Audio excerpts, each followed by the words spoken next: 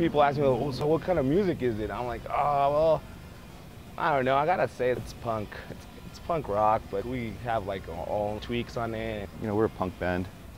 I don't think it started like that. I think we had a certain sound that we wanted to do at first, which was like almost 3 years ago now.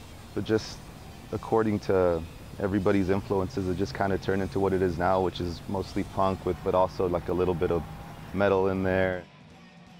First of all, like me and Leo, we used to jam with this band called Super Cobra back in Juarez. That was a long time ago. That was back in 2002.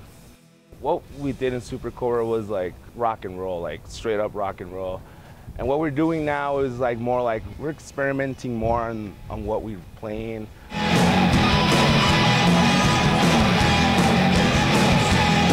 Oh, the name? Oh, Leo was the one that goes like, hey, how about Nalgadas? At first I was like, Nalgadas? I don't know, that sounds kind of weird. He's like, nah, dude, just listen to the way it sounds, Nalgadas. Our whole thing at first was just, we thought it'd be cool to have a name in Spanish where people would have a hard time saying it.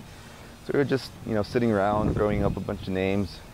And I said Nalgada, actually, singular, as a joke, really. And everybody kind of liked it.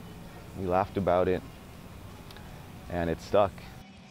I'm kind of embarrassed sometimes to say it, but everybody just kind of laughs about it and says, oh, cool name. The themes of our songs. It can range from something as serious as living in Juarez to something as funny as a dog bite. But what I like about what Pato does is that he doesn't really write in a way that you know what the song's about. So everybody can kind of interpret it the whatever way they want. You know, I'm really bad with lyrics. Sometimes I try to like write my lyrics and I'm like, damn, I don't have nothing to talk about. I do write about like my city, like where I used to live over there in Juarez, because it's not a mellow place to live in. I mean, like life over there is fast. People are partying all the time. But you know how Juarez bars are. They're like, oh, like, you know, like really shady. Like, but that was part of the, I don't know, that was part of the mystique because it was awesome. And there's a element of sleaziness, I guess.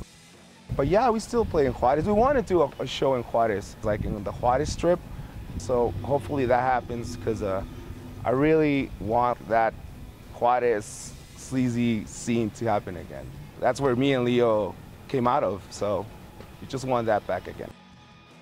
We're gonna have this album come out hopefully in the next couple months. It's gonna be our debut album. It's gonna be called Cubo.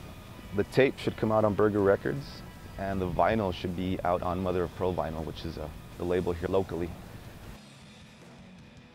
Everything like happened and we're just glad. It's like something that you love and other people appreciate it. And when people like really respond to what you're doing, I think that's great. When you see the crowd like, oh, just like cheering you or just going wild, that's a good feeling. I mean, if you ever play in a band and you see people responding to that, it feels good.